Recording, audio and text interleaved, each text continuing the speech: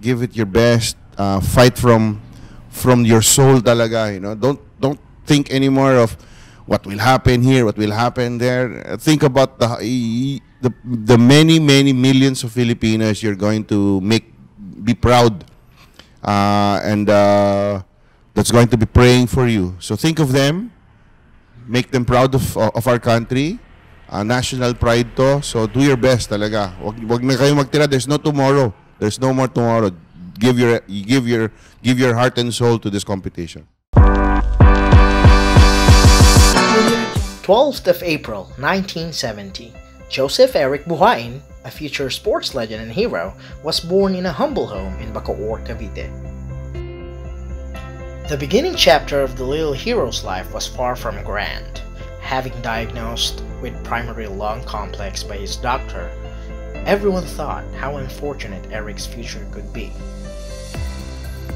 At the young age of 7, following his doctor's advice, Eric enrolled in a 2-week swimming program. The love of being in the water grew in Eric, and at 9 years old, he took the advanced course in swimming, the competitive course. His efforts paid off after officially being part of De La Salle Santiago Zobel School's varsity team and vowing to win a gold medal in sport. In the year 1981, at only 11 years of age, he was already a member of the Philippine team and swam in 400-meter individual medley. However, it was not until the 1985 Southeast Asian Games held in Bangkok, Thailand, when he got his first gold medal in individual medley at just 15 years old. After getting the first gold medal, Eric Buhain can seem to stop shocking the world of swimming competition in the Southeast Asian region. He keeps getting gold after gold, year after year. He also took multiple gold medals from the 1987 Southeast Asian Games in Jakarta in freestyle, butterfly, and individual medley categories.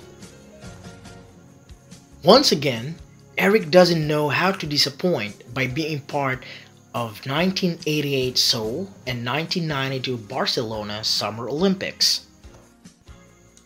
He then continued to leave people in awe after breaking an existing SEAGames record in swimming and being recognized as male athlete of Southeast Asian Games during the 1989 SEAGames in Kuala Lumpur. Everything pushed through, and Eric Buhain became the biggest hero of the Southeast Asian Games of 1991 in Manila, also called the Manila Miracle of 91. 1993 was the final year for Eric Buhain's swimming career in the Southeast Asian Games. After winning several medals, he decided to retire. After retiring in the year 1993, Eric Buhain never stopped moving forward. In 2001, he was appointed as the chairman of the Philippine Sports Commission and created reforms to improve the sports sector of our country. By the year 2005, he was also appointed as the chairman of the Games and Amusement Board. The life, sacrifices, and contributions of Eric Buhain for our motherland is one of the reasons why being a Filipino is a huge honor and pride. It is now in the hands of our present and future generations to raise the Philippine flag for the world to see. Now here's a question for every Filipino out there. Do you have what it takes to make your country proud? Because I believe that you do.